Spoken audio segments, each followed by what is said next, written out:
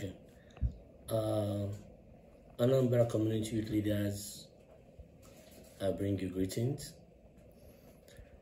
On the 14th of December 2024, we are going to have a summit, a security summit, and unveiling of Anambra community role models.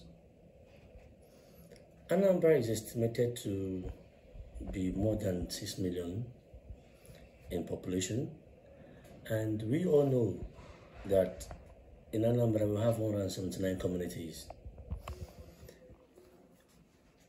Where are the role models that will serve as icons of hope for the future of our state? Our governor, Professor Charles Soludo, has clearly identified governance and value system as the fourth key pillar of the solution agenda. And what is our value system? We, the youth, under the umbrella of ASATU youth, have been able to articulate a set of values that serve as our articles of faith in Anambra, and titled it, I believe, in Anambra book. We call it a solution book. We have also gone further to present this book publicly, which we did in Anambra. Now there is need for us to put a face to this value system. Who deserve to be recognized as a role model in our communities. To make sure that this happens, we have asked all the youth leaders of the 179 communities to give us one person for each community. And this one person should not be less than 45 years. And should not be a elected public office holder. And should not be a serving community leader, be it Igwe, PG, woman leader, or youth leader. This person should be someone who is voluntarily contributing to the development of the community and the youth. Where are they? We know there are so many of them who are contributing to the development of the community. They are not even asking for anything in return. And some are also watching to see what they can do for the community. This time around, we don't need to, as Comr usually say, we don't need to celebrate when someone is dead. No, celebrate when the person is alive. We want to identify these persons and recognize them. And we have set it that we are going to be doing this annually.